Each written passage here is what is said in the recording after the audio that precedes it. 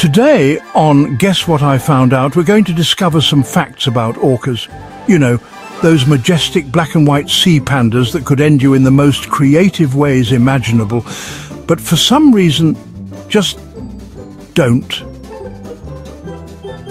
Let's start with the obvious mistake. Killer whale? Yeah, no. Orcas aren't whales at all. They're actually giant dolphins, which means that if you've ever laughed at a dolphin at a marine park, congratulations.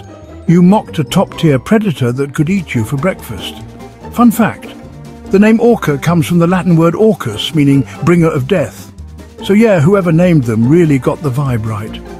These deep-sea masterminds rule every ocean on Earth from the Arctic to the tropics, and they do it with the grace of an assassin in a tuxedo. Before we get into their frighteningly high IQ, let's appreciate their raw power.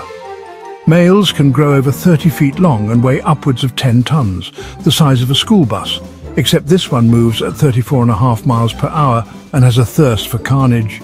And speaking of power, their tails, called flukes, can launch seals 80 feet into the air. That's 8 stories up. Imagine walking outside, looking up and seeing a seal casually defying gravity. Impressive, right? But let's talk about their most terrifying asset, their bite force. A human bite? 120 to 160 psi. Your dog? 700 psi. A gorilla? 1,300 psi. Great white sharks? 4,000 psi. And orcas? 19,000 psi. That's strong enough to turn bone into a fine powder. And yet, despite all that power, there's never been a single recorded case of an orca killing a human in the wild. Either they have self-control or they're just biding their time. If you value your life, hit that like button. It won't protect you, but at least you'll go out knowing you supported quality content. Size is one thing, but orcas don't just survive in the ocean, they strategize. These creatures are fluent in 3 forms of communication: click trains, whistles and pulsed calls. Click trains act as sonar, letting them see through sound. Whistles? Private chats between pod members, because even apex predators need gossip. But pulsed calls? That's where it gets weird. Every orca pod has its own dialect, and young orcas have to learn it, like toddlers picking up a language. Oh, and some pods have over 20 distinct calls, meaning these guys have regional accents. That's right, there are orcas out there with Norwegian and Icelandic accents. Try getting that out of Duolingo. If you've ever failed to learn a second language, smash that follow button. These orcas are out here putting us all to shame. You know what's scarier than a predator? A coordinated predator. Orcas hunt in squads like a well-trained military unit, and their strategies would put some action movie villains to shame. Orcas are one of the only animals that actively hunt great white sharks. They ram into them, flip them upside down, which induces paralysis, because science, and then surgically remove their fatty livers. It's like Grey's Anatomy meets Jaws.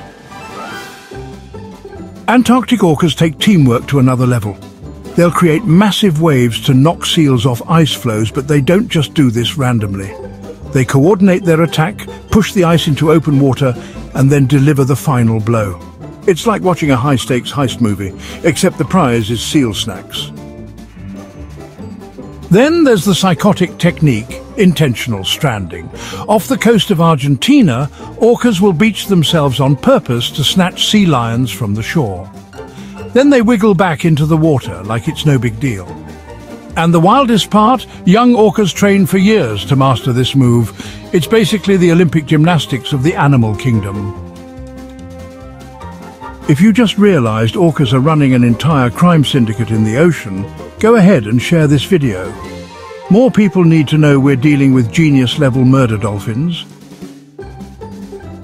Despite being the ultimate predator, orcas have one enemy they can't outsmart: us.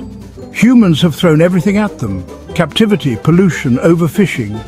And yet, they continue to adapt and survive. The real question is, will we let them? Orcas have ruled the oceans for millions of years. Maybe it's time we give them the respect they deserve, or at least make sure they don't add us to the menu.